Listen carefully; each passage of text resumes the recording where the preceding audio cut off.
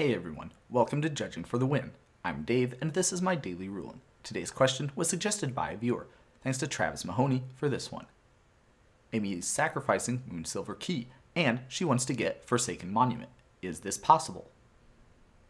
Okay, so right out of the gate, we can see that Forsaken Monument is not a basic land card. It is an artifact though, so the answer to this question really hinges on whether or not Forsaken Monument has a mana ability.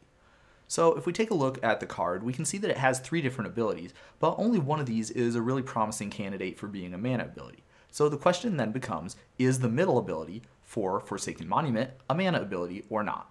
And to answer this question, we're of course going to take a look at the comprehensive rules. First of all, let's notice that this ability in question uses the word whenever. That means that it is a triggered ability. Now, a triggered ability is considered to be a mana ability if it meets these criteria. We can see that there's no problem at all with the first and the third criteria. It definitely does not have a target, and it definitely could add mana to your mana pool as it resolves. So the third one is the only one that people might get a little bit hung up on. The wording on this ability doesn't match exactly what the wording on the comprehensive rules says that it needs to say. However, if we take a look at this other rule here, hopefully that should clear up any doubts that anybody else has.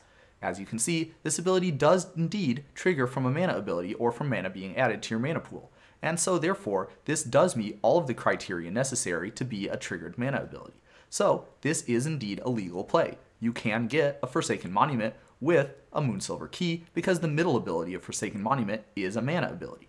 When the designers of Moonsilver Key were writing this card, they probably were not thinking about triggered mana abilities, but that doesn't mean you shouldn't, because this is one case where you definitely can get a card that has a triggered mana ability rather than a boring old normal activated mana ability, which is what all the people who don't like thinking outside the box are doing. And that's all I have for you today. How did you do?